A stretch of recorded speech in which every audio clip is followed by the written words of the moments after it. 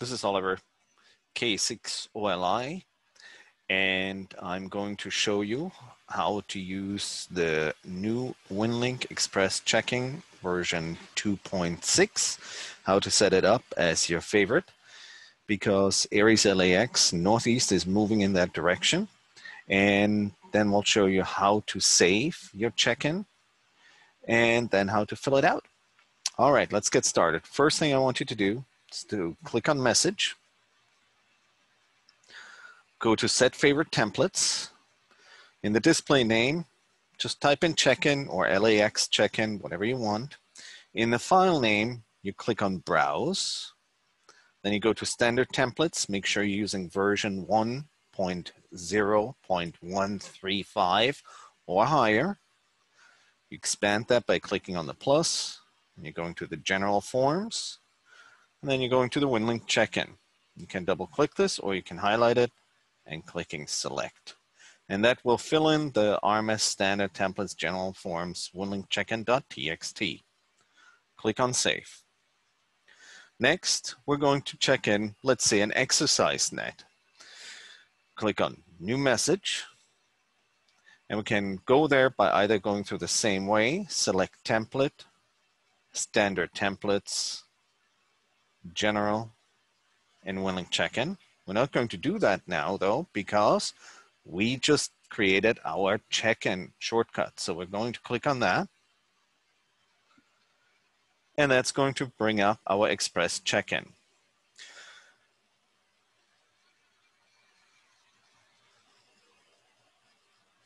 And first thing I want you to do is to click on Setup and type in Aries LAX and click OK.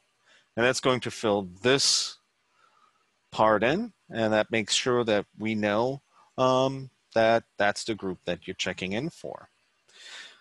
Before we fill out a full check-in though, let's create a check-in template that we can use for exercises. So for this, we'll keep the date and time empty. We'll click exercise. If you're part of our Thursday exercises, then VHF, and you can either select packet or in my case, VARA FM, because I do that a lot. Send to, you can leave empty because our net controls change. The initial operator in this case will be K6OLI. If you had multiple, you would add a comma there and add people. Sender, in this case, is already pre-filled, K6OLI. The location, you can select Pasadena. If you were on deployment, this is where your hospital name would go. So, or if you were the Medical Alert Center, you could put in Huntington Hospital or Medical Alert Center or street address if you'd like. Or cross streets, that all works. Please always, always, always give us a location. In this case, we'll keep it simple. We'll just put in Pasadena. If you're familiar with coordinates, then please go ahead and fill this out. I already pre-filled that earlier. This is these are the coordinates for Arlington Gardens, which I use a lot for tactical check-ins. So I could actually change this over to Arlington, but let's keep it to Pasadena. And you can see the military grid coordinates are filled in. If you have a GPS dongle connected and enabled in Winlink Express, this information will be filled out automatically. You can add comments here, such as I'll be deployable in 2 hours, or I can do, in this case, let's say VHF, HF, and mesh. That gives the control station an idea of the capabilities of the station. I can put in a comma and say I'm also solar powered, and I can stay up and running 72 hours. Oops, solar powered, there you go.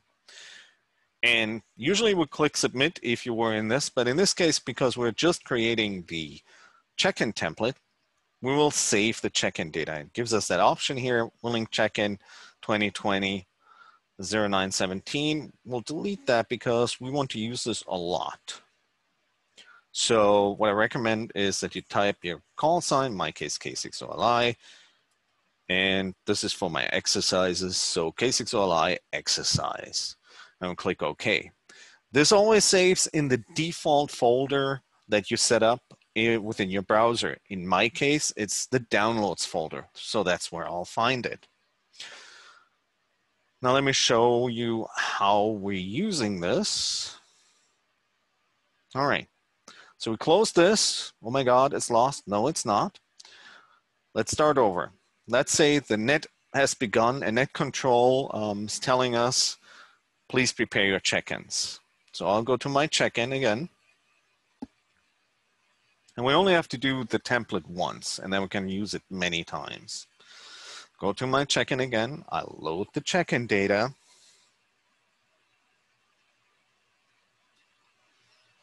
See how it defaults to the downloads.